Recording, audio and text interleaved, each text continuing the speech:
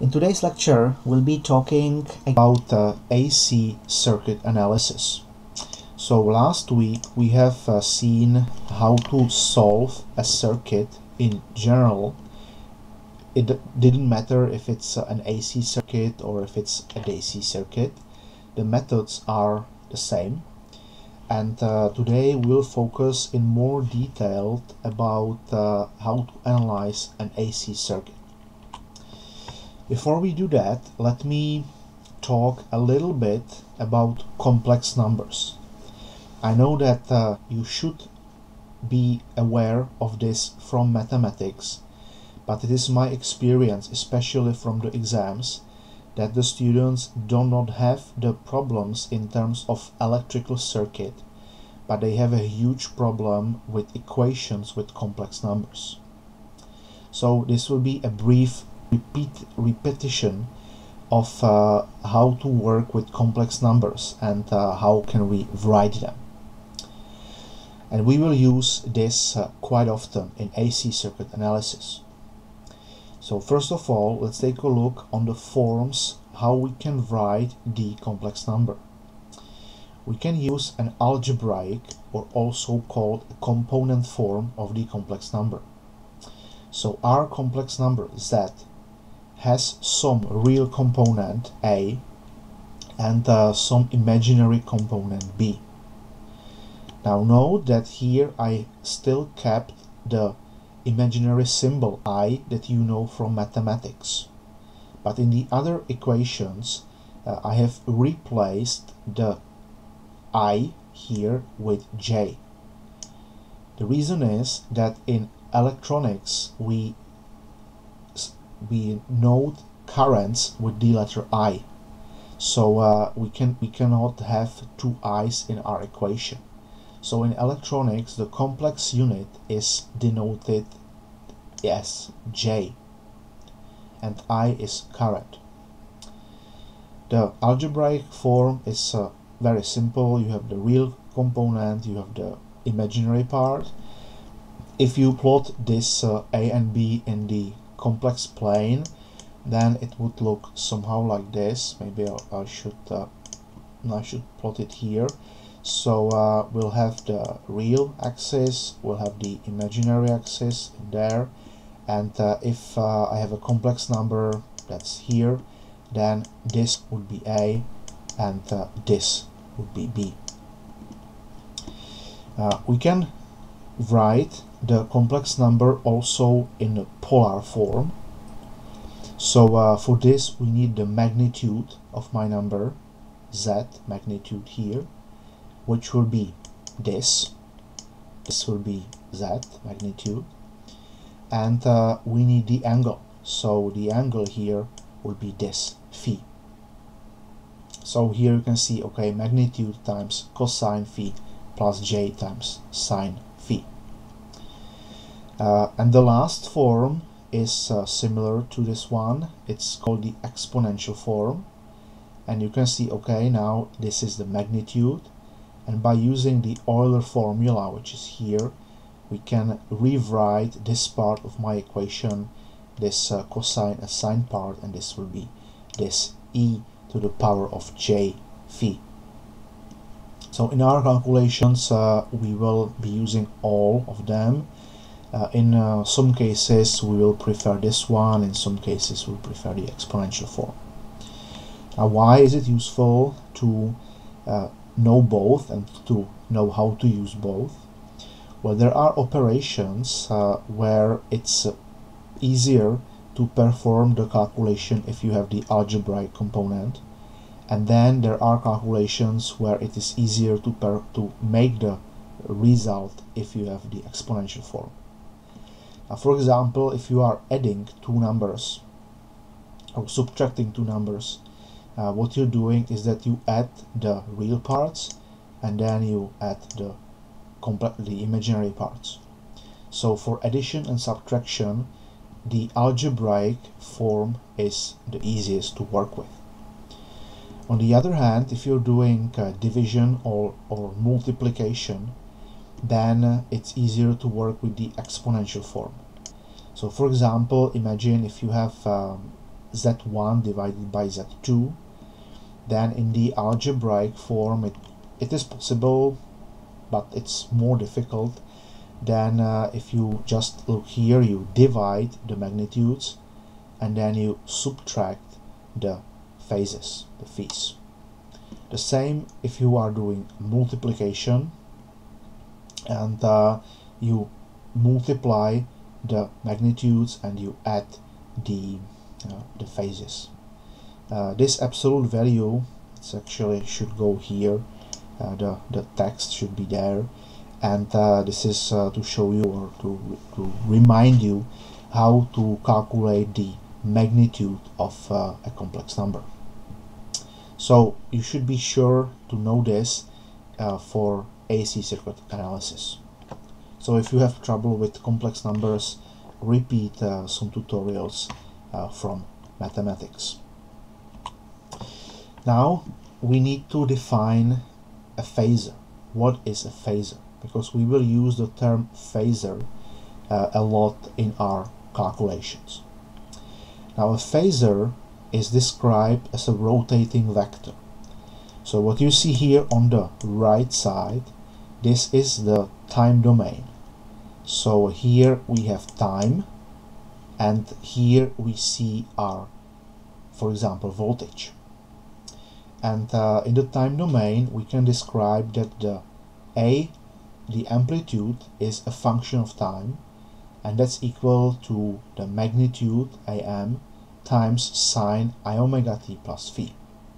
Phi is the initial phase shift. In this case, in this picture, it is 0 because it begins here at the origin, and omega is the angular frequency of my signal. Now the method that we will learn for AC circuit analysis is not working with time domain functions like this, simply because we would have to solve functions where we have sines and cosines. But the point of all this method is that we can get rid of the sines and cosines, and we can work with these equations as with algebraic equations. So the trick is that we transform this time domain signal into the complex domain, which you see here on the left. So let's imagine this point here. Let's freeze the time, and let's say now we are at this time point. So we can see that here we have the angle of 30 degrees, and this is my magnitude of my signal. You can see that the magnitude here is always the same. Am, that's the magnitude, and that's a constant number. So what I'm doing is that this phasor rotates in time, rotates like this, and for example, if I would be here at 90 degrees, it would have exactly the same magnitude, but only a different phase shift. So a phasor is a rotating vector that is rotating like that counterclockwise in the complex domain. And we can say that this would be our real axis, like that, and this would be our imaginary axis. The transition from the time domain into the complex domain will simplify quite a lot our equations, in the sense that we will not use this, but our equations will be algebraic equations. What is happening with the angle if we work in the complex domain? Now if you multiply some vector with plus j, then it means that you are rotating that by 190 degrees. So if initially, for example, my vector, my phasor was like that, I multiply that by plus j, then it means it gets rotated by 90 degrees. So the magnitude is not changing. What is changing is this angle. And you can note that here I have a defined positive direction like that. It's defined as counterclockwise. So plus J means 90 degrees in the positive direction. So this is plus and this would be minus. If I would multiply that by minus J, then I would do this. This would be this vector, this phasor. And it's either, if you can say, okay, it's 270, so it's this, or it's also this, which is minus 90 degrees. And here you can see the different powers of J and so on. Okay, so now let's define the condition when this method that we are going to discuss will work. There are 4 conditions. The method will work only in steady state. And by steady state here we do not mean constant values, but we understand this as an AC steady state. So we have the same frequency of our signals, we don't have any transients in the circuit.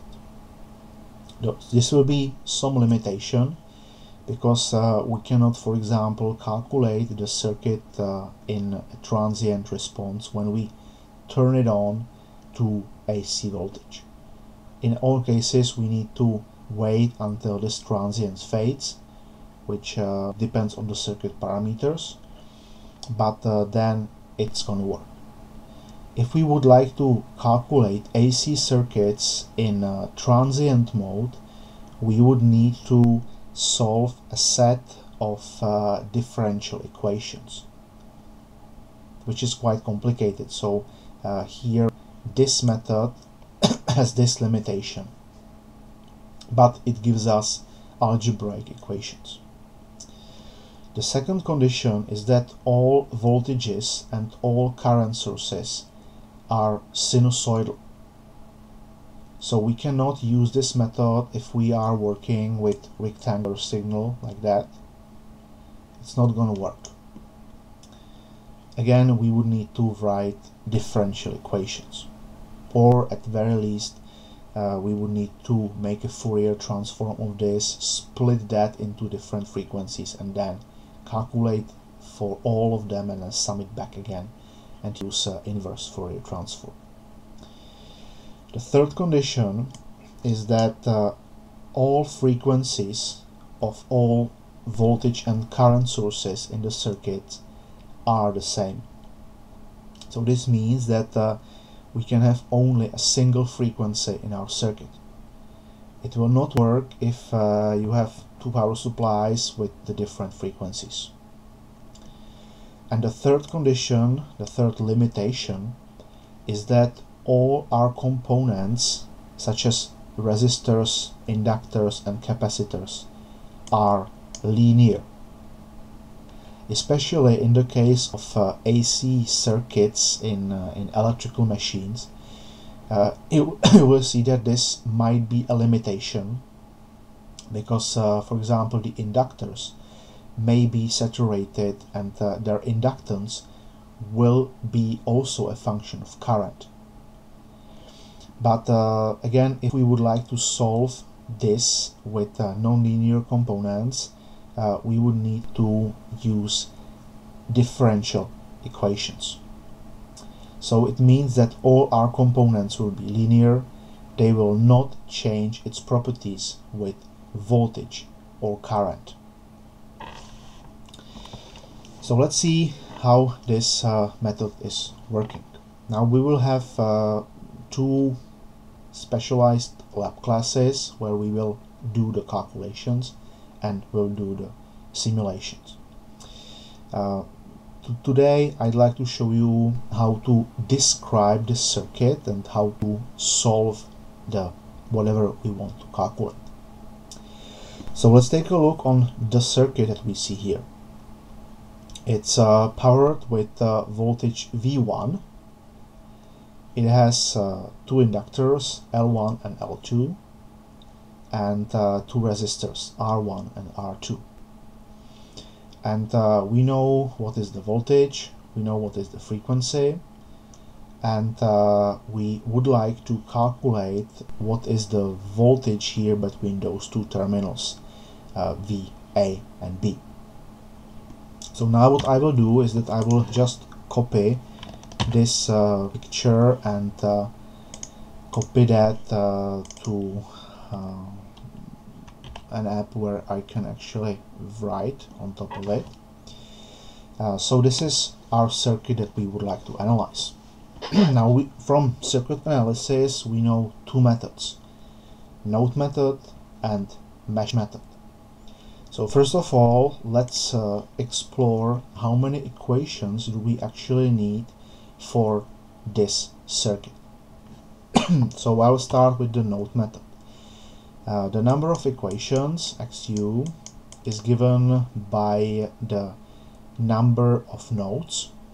We see we have 1, 2, 3, 4 nodes in my circuit, so it's 4 minus the number of voltage sources, which we have 1 voltage source, V1, so minus 1, minus 1 because we need one node as a reference, and therefore this gives us 2 equations. For the mesh method, let's call that xi, we need the number of components, so we have 1, 2, 3, 4, and the 5th is the power supply, so we have 5 components, minus the number of nodes, which is 4, minus the number of current sources, which is 0, plus 1. So this gives us also 2 equations. So it doesn't matter what method do we use for our calculation. For this particular circuit, the better approach would be to use the mesh method, and you'll see why. Well, it doesn't really matter. In both cases you need 2 equations, so I will show you both, and I will start with the mesh method. So for the mesh method we need to define our meshes. So I will define my mesh just erase this one as well. I will define my mesh like this. One will be this one, and I'll call that IA, and the second will be this one. Okay, I'll just define it like this, and this will be called IB. Now I will use the heads here because we will use complex numbers here. This is an arbitrary definition. I could use a different direction, but you will see that if I define it like this, the 2 meshes will actually be independent, and I will have 2 equations, but it will not be a set of 2 equations with 2 unknowns. So let's start with IA.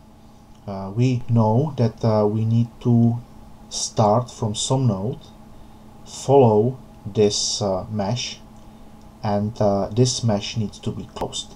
So I'm starting at this node, we put it in red. I'm starting at this node here, and I'm following the mesh, and I end at the same node again. And in the mesh we are summing the voltages. So I will sum the voltage here on the inductor L1 and on the resistor, plus of course the voltage V1.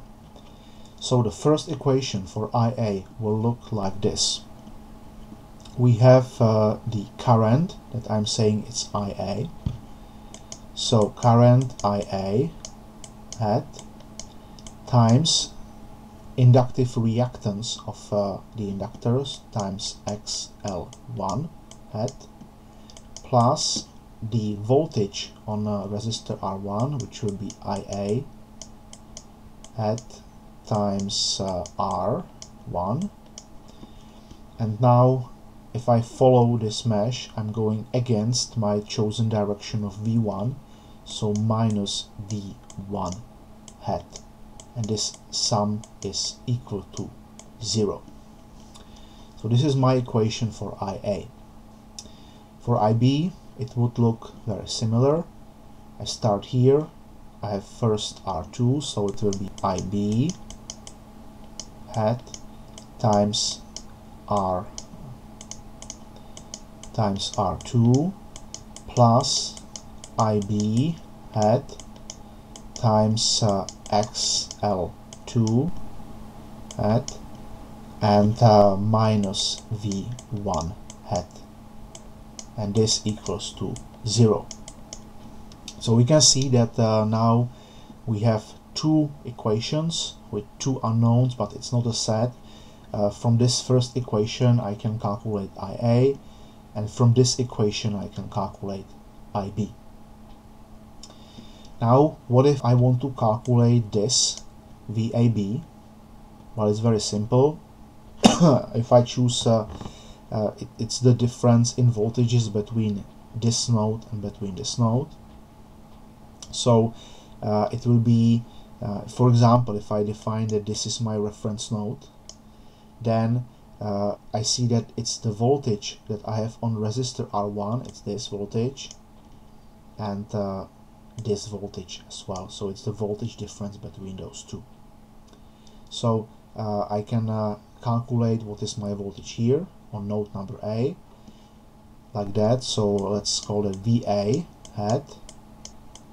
That will be given by IA times R1. So IA, which I already have from my equation, times R1. Then VB hat will be the voltage here on node number 3, which is nothing else than IB hat times XL2, and my result is that it's VAB. It's obviously this minus this, so it will be IA hat times R1 minus IB hat times XL2 hat. I forgot here the hats. So this would be my result, and if I have the given values of my components, I can calculate the currents, and I can calculate the voltages. So this method is fairly straightforward. Now let's analyze the circuit again with the node method. So I'll just erase all this, and we'll start from a blank circuit again.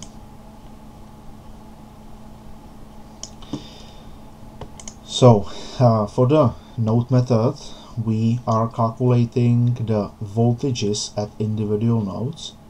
We already know that we need two equations, and for what nodes will those equations be?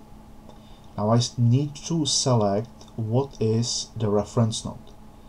So it's always a good idea to select that the reference node is one pole of my power supply voltage. So I select, for example, this node to be my reference.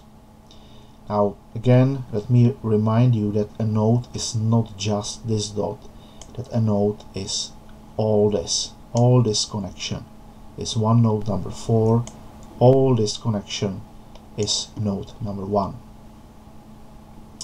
And we need to write two equations. I can see that I don't need to write the equation for node number 1, because now node number 4 is my reference, and this is my given voltage V1. So I know what is the voltage on node number 1. So I will write the equations only for node number 2 and for node number 3. So let's do it. For the node method, we are summing the currents. So we take one node, we say that the sum of the currents in the node is equal to 0, where let's not call this I, but let's call this n, equals to 0, and n is going from one node to the number of nodes, which would be some capital N, for example. So we're summing the currents.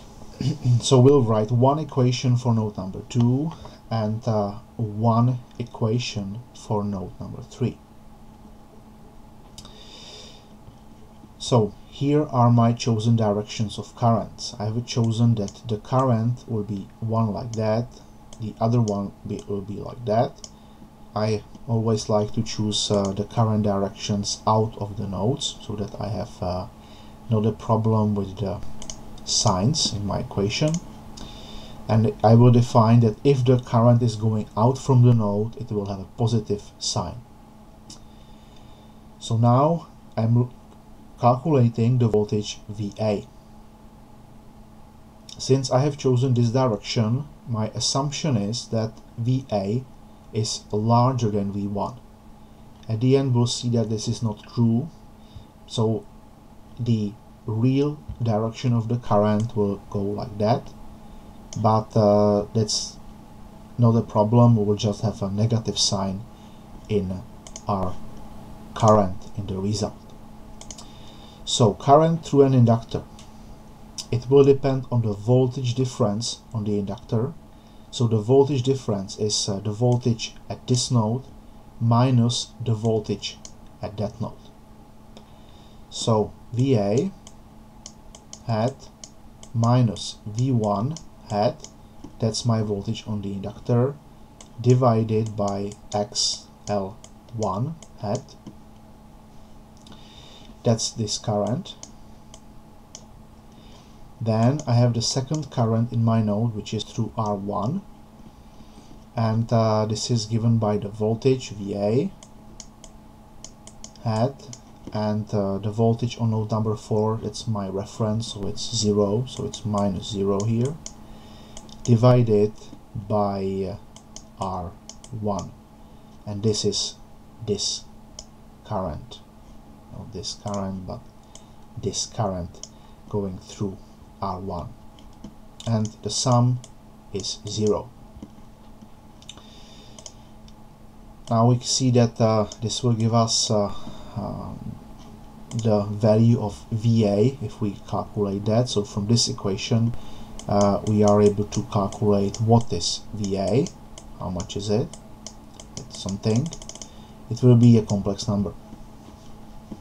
And the second equation will be for node number 3. We're calculating the voltage on node, the voltage VB. So I start with R2, so it's going to be VB hat minus V1 hat divided by R2 plus VB hat divided by XL2 hat, and this is equal to 0. And again, from this equation you're going to get VB equals to something, and then you can again say, okay, I'm looking for VAB, so it's going to be VA minus VB. Okay, so that's an example of how to solve our circuit. I will show you a few more examples how this calculation will be done. So I'll just switch back to my presentation. Here you see the resulting calculation if you substitute the actual numbers in there. So this is the inductive reactance for my inductors. This is the equation that I need to solve, and here we can see the resulting values of my voltages. So the first line is the algebraic form, and the second line is the exponential form. They are both equivalent, but I'm showing here both ways so that you understand that both are possible. So for example, this voltage V24, that's the voltage on node number 2 with respect to node number 4, which was my reference. Then the real part of the voltage is 90 and the imaginary part is minus 28.6. All this is in volts. So at the end, if we want to calculate the value of VAB, which is here the voltage, then we will just subtract those two voltages and we'll get this in the algebraic form, or we will get this in the exponential form. The last part that we typically do for the AC circuit analysis is to plot a so-called phasor diagram.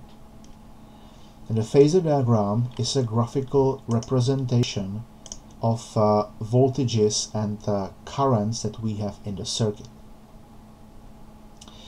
We typically do not draw it in an exact scale, but we draw just the idea of the behavior of the circuit.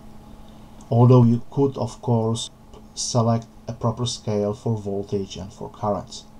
But anyway, in our calculation examples, we'll just be interested in the shape, but we'll not be interested in the actual scale of our phasor diagram. So how does it work? We are in the complex domain, and the phasor diagram is the representation of voltages and currents as frozen at some instant of time. So what we see in the phasor diagram is at one time instant.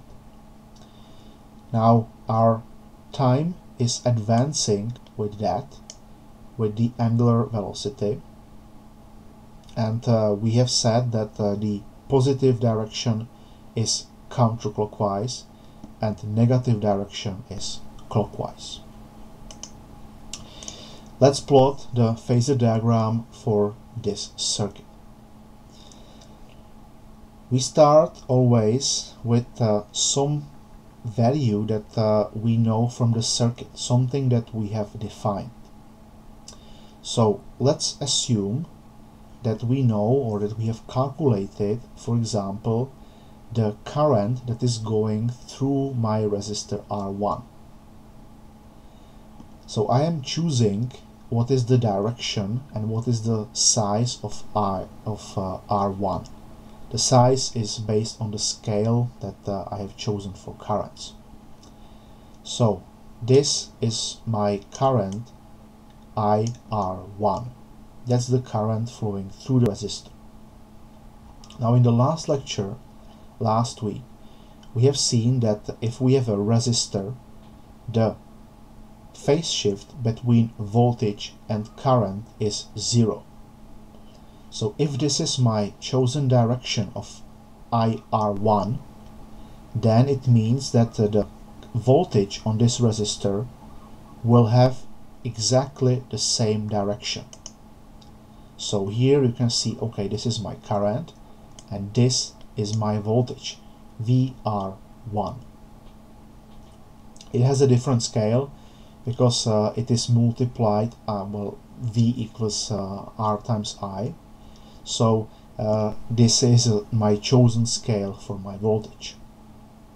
And it has the same direction as IR2. Now, by looking on the circuit here, I know that the current that is going through R1 needs to be the same like the current that is going through my inductor, because those two components are in series. So I know that IL here, the current in the inductor, is exactly the same as my current in resistor R1. The voltage on an inductor has a phase shift of 90 degrees compared to the current, and it is a phase shift of plus 90 degrees. Plus means in this direction, so this is like that. So if this is my direction of current through the inductor, then this needs to be the voltage on my inductor L1. So voltage VL1 on my inductor and voltage on my resistor. Now again, by looking on the circuit, we know that this voltage plus this voltage needs to give me the voltage that I have on my power supply, V1. And remember that now we have two phasors. We have one phasor for the voltage VR1, and the other phasor is the voltage VL1. So we make a sum, and this is a vector sum, and this would be my power supply voltage V1. And we do the same approach for my resistor here at R2 and L2, and at the end we get another phasor, which will be here, this voltage V1, and we can find out that my voltage that I am trying to find out, VA here and VB here, I'm looking for VAB, is the voltage difference between this node and this node, and at the end it's going to be this voltage, like that. So we can read also the direction, and we can read the magnitude of my voltage from the phasor diagram. Now in the classes you will be given more examples to analyze the circuits. You will also compare the simulation with this handmade calculation. You will see that it will give you the same results for voltage, for everything, for voltages, currents, phase shifts, and so on. So let me show you now one more example with a different circuit, and we'll again use both methods to analyze this circuit. So we have three capacitors connected like that, and we have a resistor here, and we want to calculate what is the voltage V2. We know the values of our components. We know that this voltage is given. It's in my case I've chosen 200 volts, 50 Hz frequency. So let's take this circuit and let's analyze it.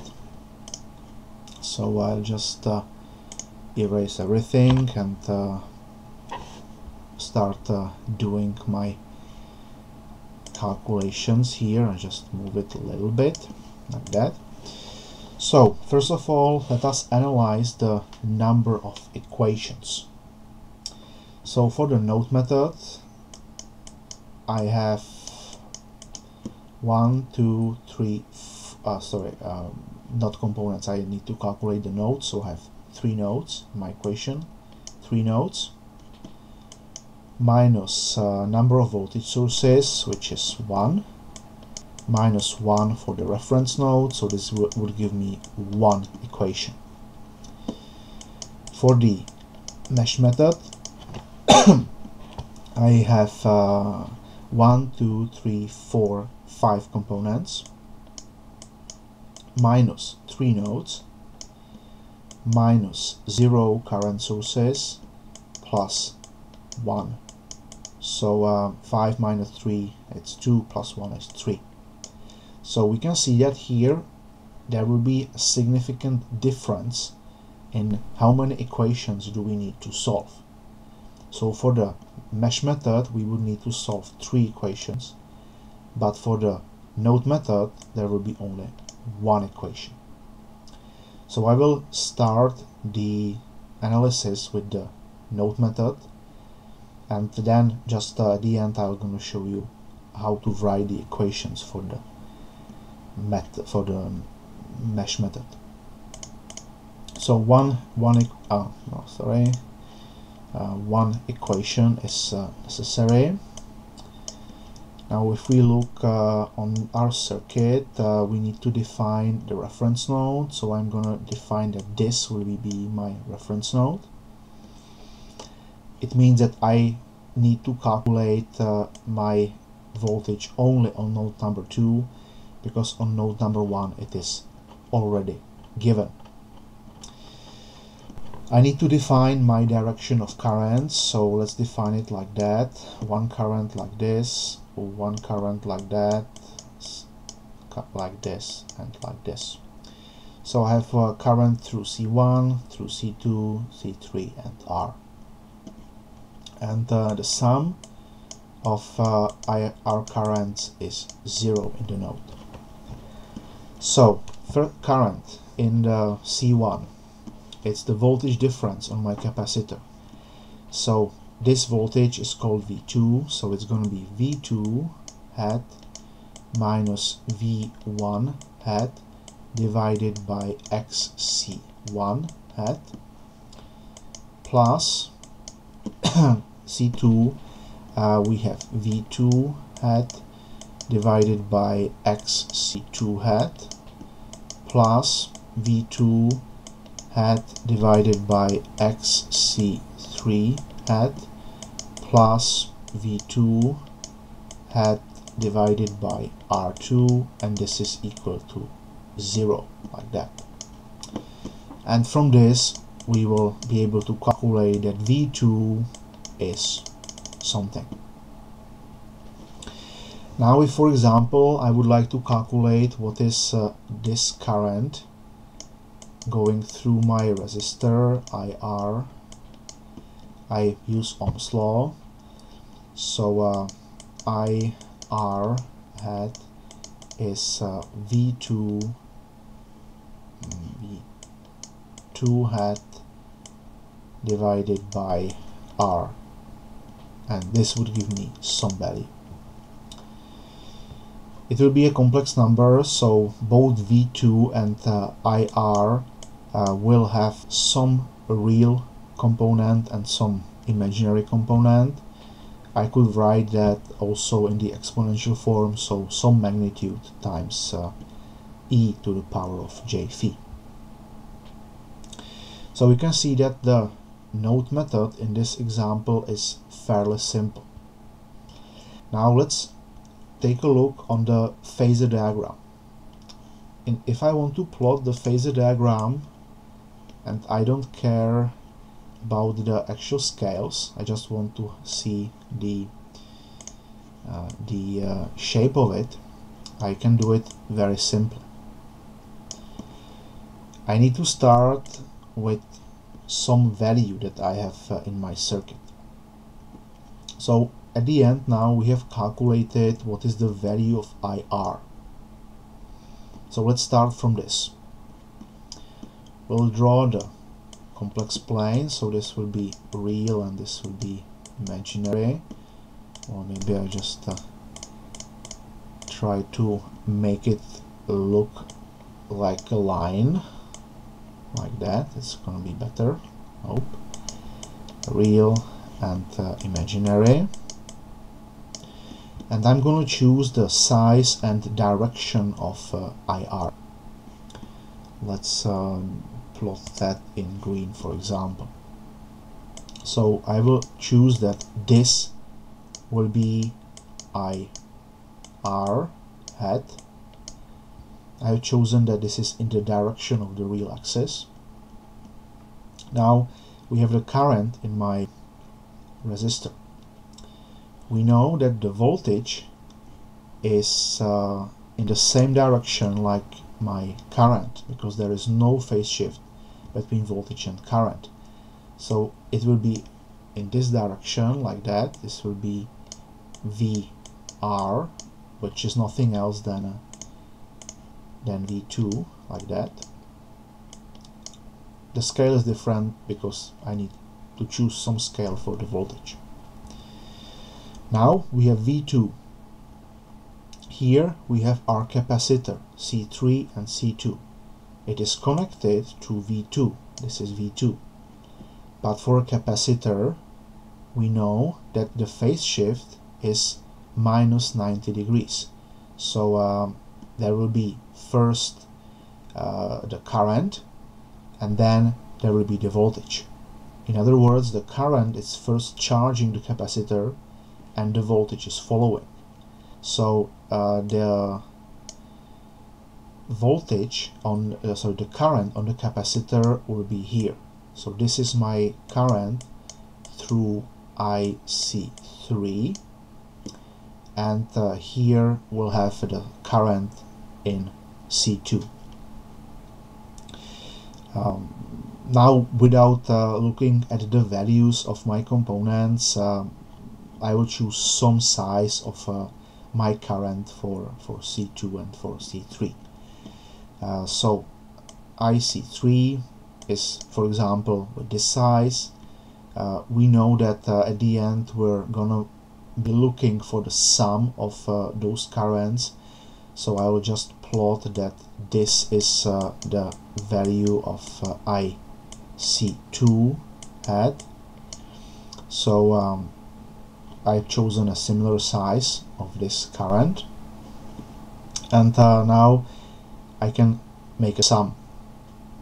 We know that the current through capacitor C1 needs to be the sum of currents through C2, C3 and R.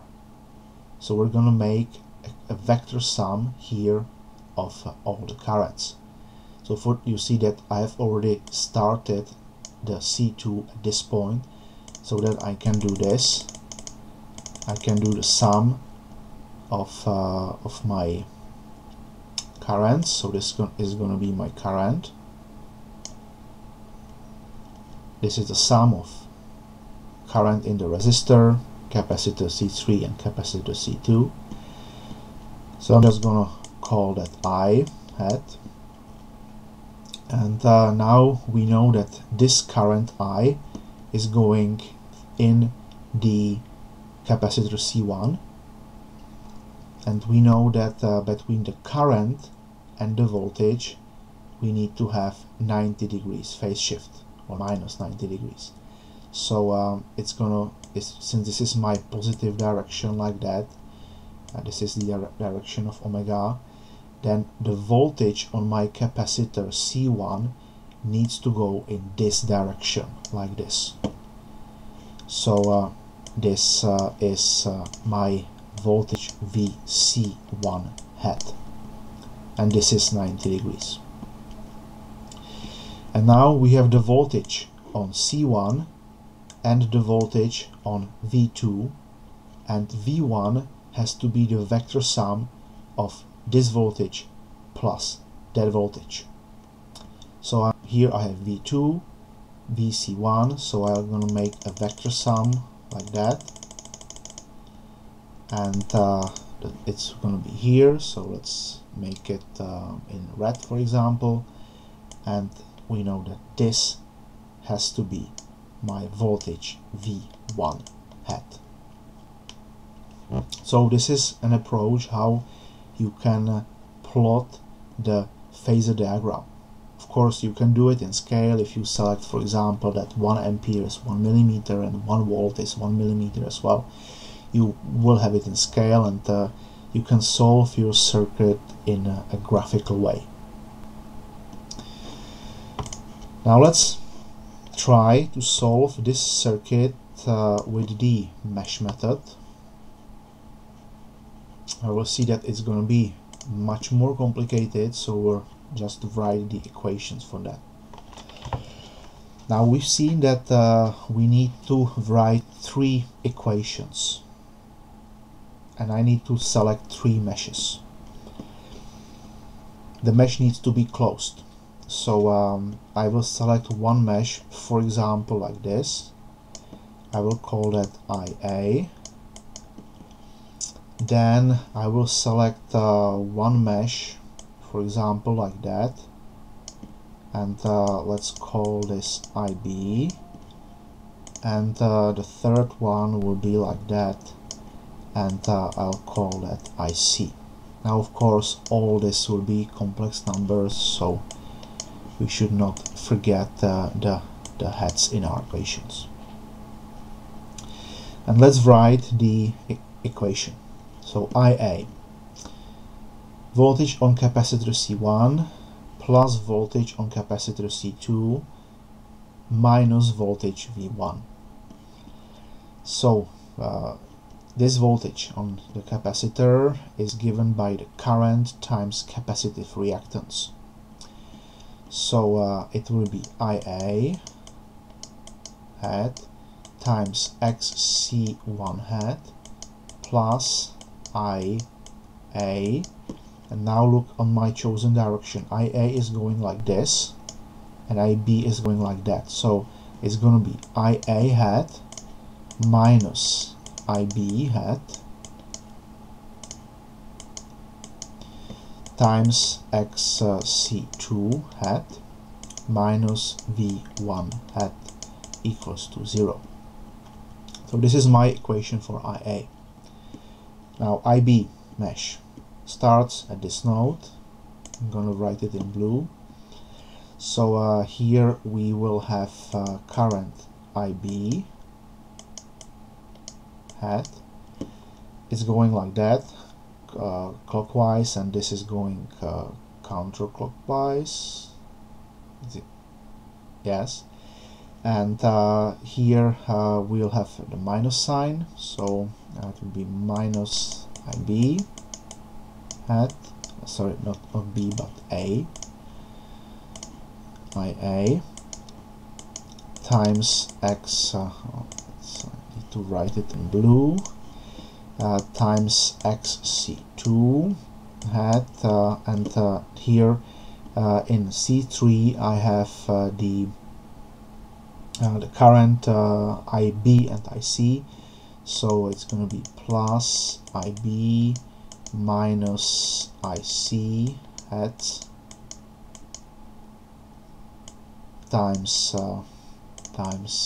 XC3 hat and equals to 0.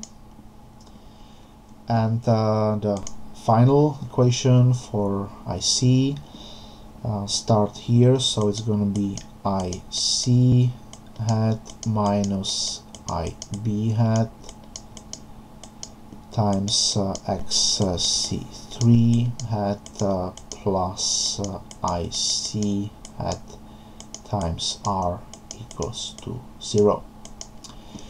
So now we have a set of 3 equations with 3 unknowns, and we'll be able to calculate IA, IB and IC.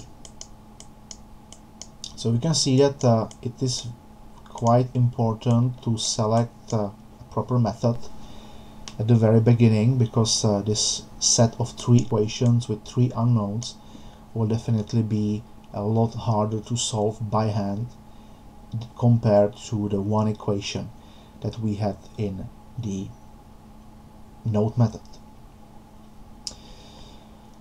Okay, so let's see the result. Here I have again pre-calculated the values that we will obtain from our circuit. I have obviously used the node method, since it's giving me only 1 equation, which is shown here. And here in this equation I have already substituted the values that I know. So the voltage here, this is V1, which was given, and those are the reactances of the capacitors, and this is the resistance R that I have here. So here you can see the typical problem that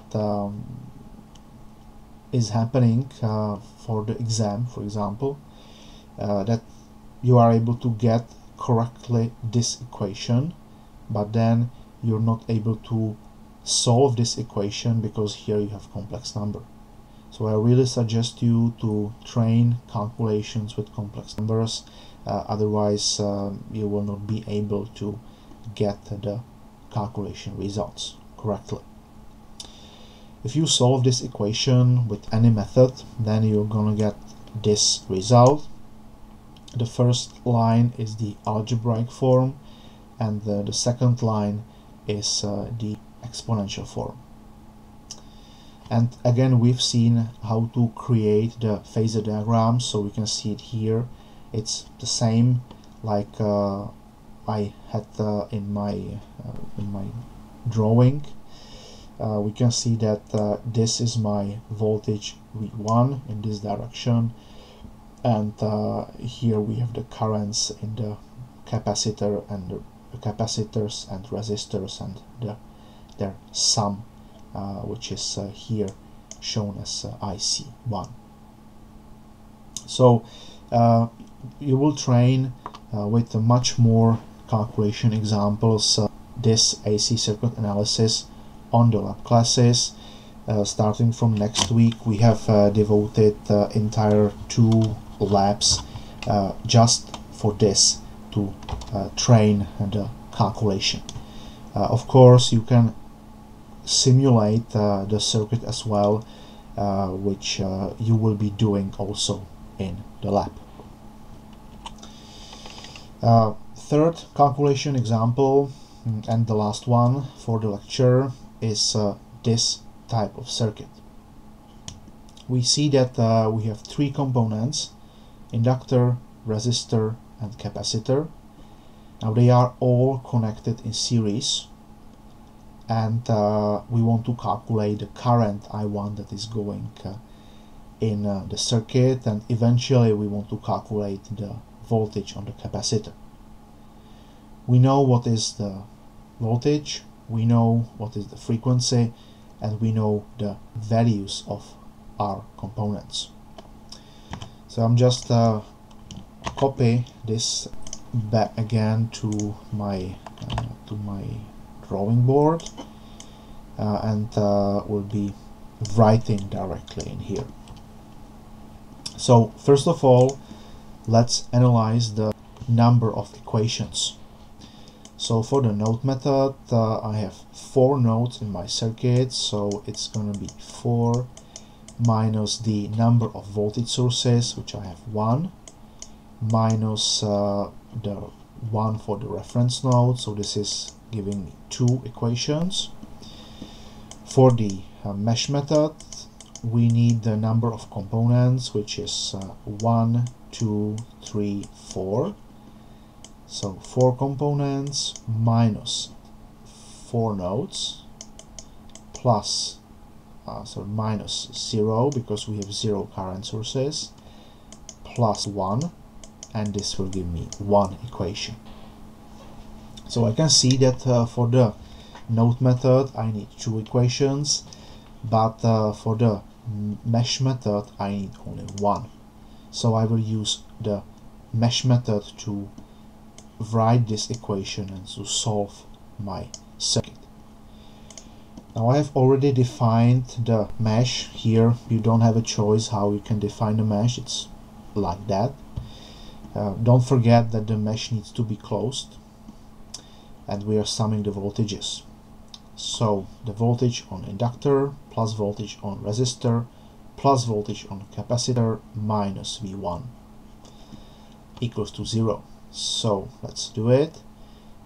Let's use I1 times XL plus I1 times R plus I1 times XC1, and this is now I forgot the voltage, so minus V1 hat, and this equals to 0. So from this we'll get the value of I1 will be something. Now if I want to calculate what is the voltage on my capacitor, then I can use Ohm's law. So VC will be the current I1 times XC1 hat. Oh, I forgot the hat here. So this will give me some value of VC. Again, we'll see in a minute the specific values of the current and the voltage that I have pre-calculated. So now let's talk about the phasor diagram.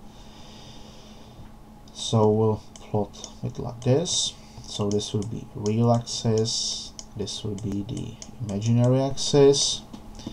I need to select some direction, so I'll select that this is my chosen direction of I1, like that. Omega is going like this. And now let's start with the inductor.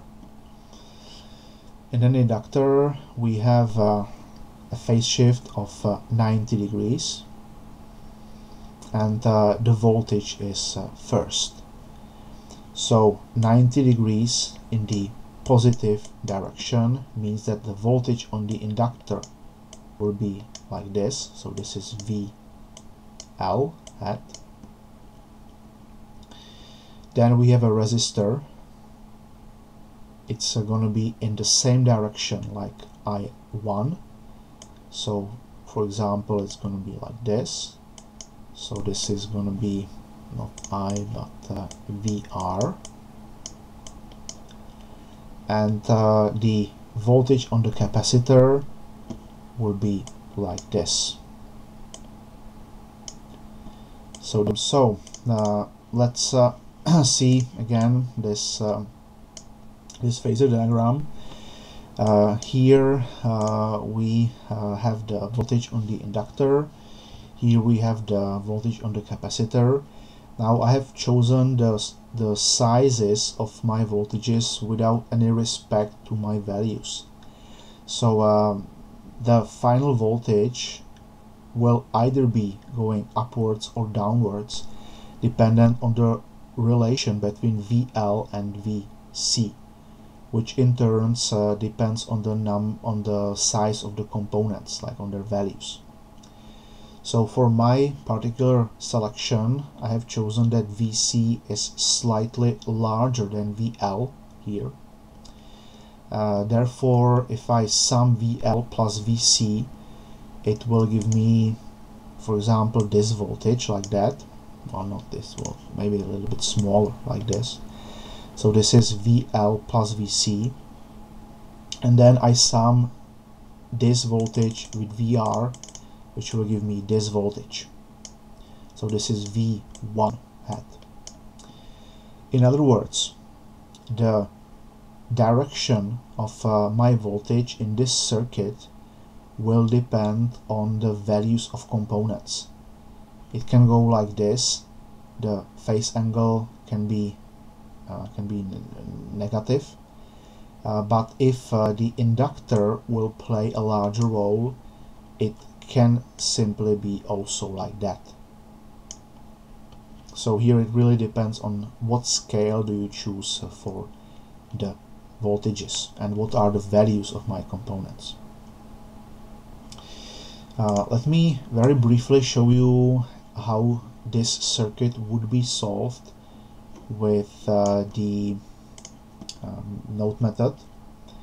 So for the node method, we've seen that we need to write two equations. I will select this is my reference node. I don't need to calculate node voltage number 1 because this is given by V1, and I will write one equation for node number 2 and one equation for node number 3. So let's do that. We will define the direction of our currents. So let's define it like this. This will be one current, this will be another current, and then this will be another current going like this. So this is node number 3, this is node number 2. So for node number 2, I have a current in the inductor and current in the resistor. Now obviously they will be equal because this is connected in series. So the current in the inductor is given by voltage V2 hat minus V1 hat, which is on this node number 1. So V2 hat minus V1 hat divided by XL. Now I have chosen this orientation so that here I can have a plus sign, and this voltage on the resistor, here we have V2 and here we have V3. So it's going to be V2 hat minus V3 hat divided by R, and this is equal to 0. So this is equation for node number 2. And for node number 3, we have already this current defined. So it's going into the node, and therefore I'll use the minus sign. So it's going to be minus V3 hat divided by XC plus, sorry, that's not correct here. I made a mistake here. So here it's going to be V3 hat minus V2 hat divided by R plus the value here for the current in the capacitor, which will be V3 hat divided by XC, and this equals to 0.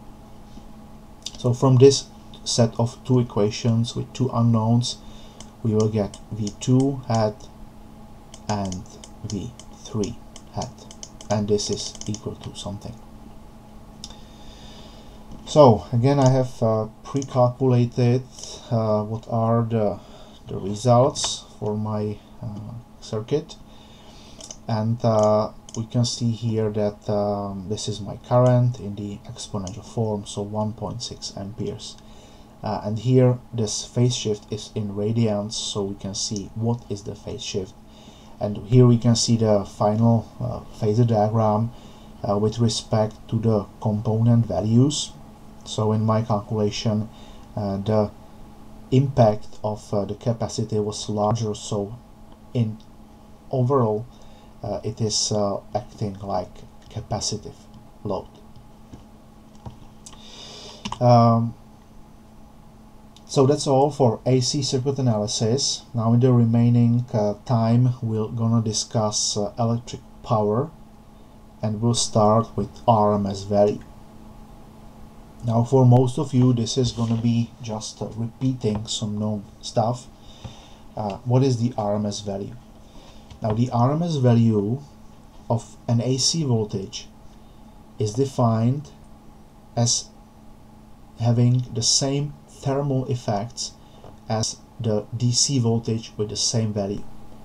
So for example, if I have voltage RMS equal to, let's say, 100 volts, for example, this is flowing in a resistor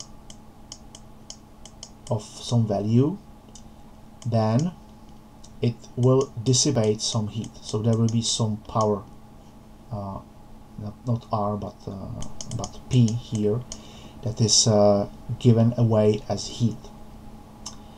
So the RMS value will be having the same effect as a DC voltage. So if my RMS value is 100 volts, then the same thermal effects will be as 100 volts DC. Now in this formula you can see the general equation how to obtain an RMS value.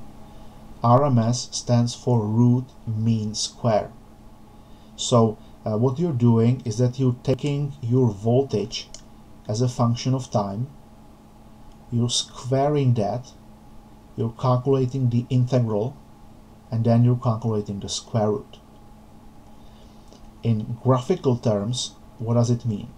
If I have an AC waveform like that, T, and this is my voltage, what this formula is doing is that it's basically calculating the area here and area there, but since you're squaring that, at the end the sum will not be 0, because here if you would directly integrate that as a sine wave without the square here, you would get positive and negative here, so the sum would be 0. So this is how you can calculate the RMS value for an arbitrary waveform. It does not have to be a sine wave. Now if we substitute a sine wave is described as a magnitude times sine, and omega is my angular frequency. So if you integrate this, and you simplify the equation, you will find out that for sine wave it is the magnitude divided by a square root of 2. But this is valid only if it's a sine wave. So this is where the square root of 2 factor is coming from. So if you have a sine wave like that, t and v, here you have some v max,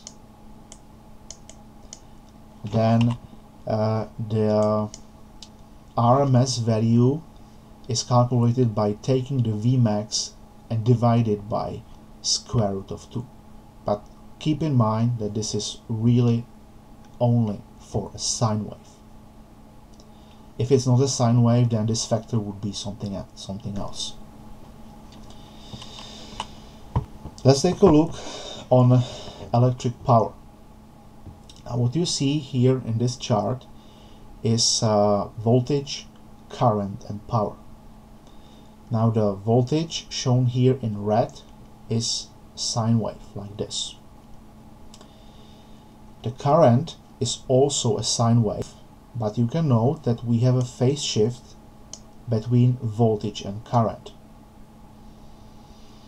If we would have a resistive load, this phase shift would be 0. If we look now on this chart, we can find out what type of load this is. If we froze the time at, let's say, this time instant, we see the peak here of my voltage, and it takes some time before I reach the peak of my current. So we have first voltage and then current. So this picture is definitely for an inductor. So this is an inductive load. And we know that electric power, the instantaneous power, is voltage times current. So at every instant I will multiply my voltage with current. So for example, if I am at this point here, I have this value of my voltage, I have this value of my current, and this number times this number will give me power. You can see that there are regions where we have to multiply a positive number with a positive number. That's for example here in this region.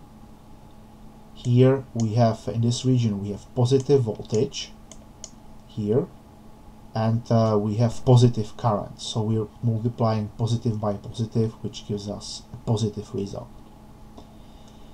There are, however, regions where we are multiplying a positive number with a negative one. So for example, here we have positive voltage, but we have negative current, so the power will be negative. So we can see that the value of the instantaneous power can be positive and negative. This means that the power in an AC circuit can move back and forth between the power supply and the load. So it's not flowing only in one direction, as is the case of the DC circuit. In most cases, we don't care that much about the instantaneous power, so we don't need to multiply the power at every time instant, but we are looking for the average power through the whole period of my signal. And we can derive mathematically that the average power is given as the RMS voltage times RMS current times cosine phi, and cosine phi is called the power factor, and phi is the phase shift here. So if we are in a circuit where we have only resistive load, for resistive load we know that the phase shift is 0, cosine of 0 is 1. So for a resistive load, this power factor will be equal to 1. For inductive load and capacitive, it will be smaller than 1. So we can derive several types of electric power. If we are only in a DC circuit, we take the voltage times current, and the units of course is watts. If we are in an AC circuit, single phase now, then we take the RMS voltage times RMS current times the power factor. Active power has units of watts. But we have seen here that also some part is moving back and forth. And this is called reactive power. So a reactive power is power that is present in capacitive and inductive circuits.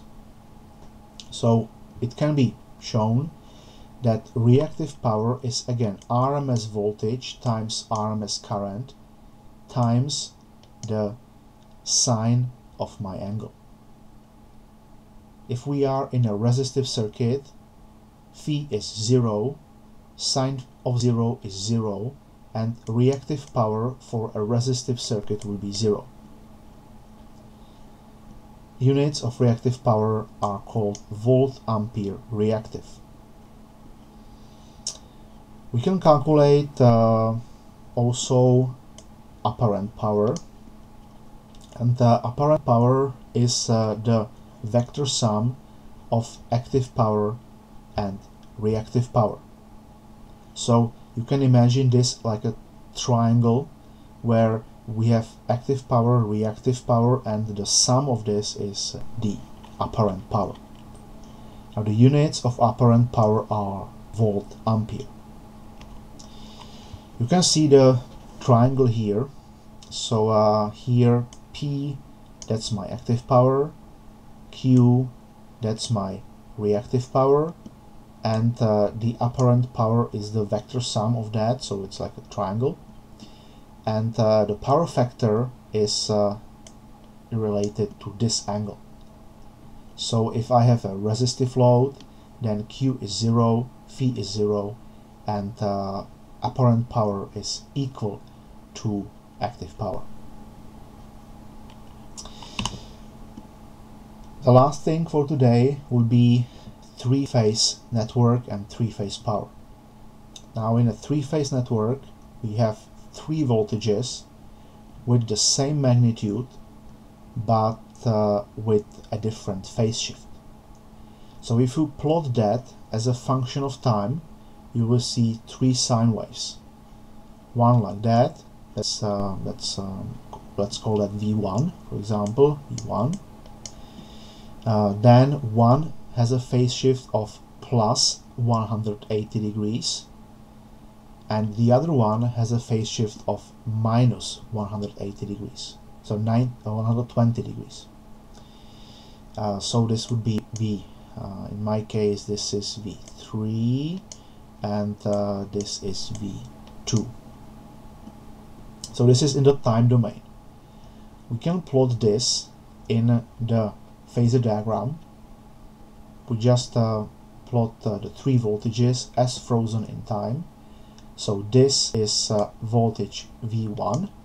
You can see it has zero phase shift, so that's why it's aligned with the real axis. Now V3 has a phase shift of 120 degrees plus. So remember that omega is going like that. This is plus omega. So therefore V3 is oriented like this. This is 120 degrees. And V2 has minus 20 degrees. So it's going like that. And this angle is minus 120 degrees. So how to use this? If we want to calculate power, we again can calculate active, reactive, or apparent power. Now in a three-phase circuit, it is the RMS voltage times the RMS current times the power factor, and here we have times the square root of 3. Now, why is it square root of 3? You can see here the mathematical explanation. We are summing the voltages together. We need to use the cosine law, which you can see here. And you can see, okay, now here I sum v squared plus v squared minus this. You get in the tables what is the value of cosine of 120. And at the end you will find out that it's the RMS voltage times the square root of 3. So this is where the square root of 3 is coming from. For the reactive power, it's the same.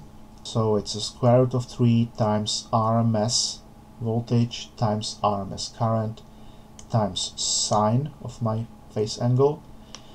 Again, if I have a resistive load, then phi is 0, and therefore reactive power would be 0 as well. And the apparent power is the geometric sum of active and reactive power. So again, we're back at this triangle where we are summing those powers in the triangle. Last thing for today is power factor compensation. Now, we have seen that if I have an inductive or a capacitive load, we have some reactive power. It doesn't matter if I'm in a single phase or a three-phase circuit. In inductive or capacitive loads, we always will have some reactive power. So what it means is that we're moving the energy back and forth between the power network and our load. The load can, for example, be an induction motor. We want to reduce the amount of power that is moving like this back and forth. So it means that we need to reduce the power factor. So let's imagine we have a generic load with some impedance Z. Now, in most cases, this impedance will be an inductive load, because it's quite common to have electric motors which are acting like inductors. So this is an inductive load. Now, if we plot an inductive load in a phasor diagram, we will first see voltage and then current. And if we want to compensate the effects of this inductive load, we need to connect in parallel to my inductor a capacitor. So let's see that in a phasor diagram. Just plot it here separately.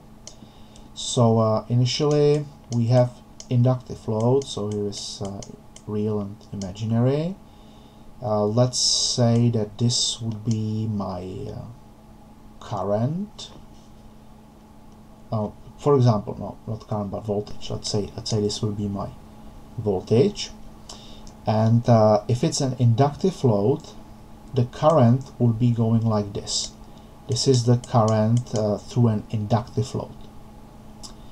Now I can connect a capacitor in parallel to my inductive load, and for a capacitor we know that the current will go like that. And if I choose a proper value of the capacitor, I can achieve that this current in the capacitor will have the same magnitude as the current in the inductor. So this is IL, this is IC, and therefore the total current will have no imaginary component. It will, if it's like a resistive load at the end, it's going to be like that. So power factor compensation is how to connect the capacitor in parallel to my inductive load, and what should be the value of my capacitor. If you want to do a full power factor compensation, this is the formula that allows you to calculate the capacitor value. So here you need the original power factor of your load, this is the power that you have in the load, and omega is the frequency, V is voltage. So if you have a total power compensation based on this equation, then you will be having zero reactive power at the end. So there will be no reactive power moving back and forth between your load and the power network. But there will be a reactive power here, of course, moving between the inductor and capacitor. Now in most cases, this formula, if you want to do full power compensation, will give you a quite large value of capacity. So in those cases, it would not be very practical to have like many capacitors connected together. So you probably will not do a full power factor compensation, but you will compensate, for example, to 0.95 of power factor at the end. And this is where this comes in play. Here I have my original voltage in my capacitor, on my load. This is the original current that I had in the impedance without the capacitor. Now with the capacitor, this is the current in the capacitor, and the sum is this current. So you can see that I have reduced significantly the imaginary component here, this part of that's what is doing me the reactive power in my circuit. And if I would do full power compensation, it means that the current at the end would be here like that. This would be my current taken from the power network, but in most cases this would give me like a very large value of capacitor, which would not be very practical. You will do more simulations and calculations also on the lab classes that you will have next week and in 2 weeks. So that is all, and we'll see us next week.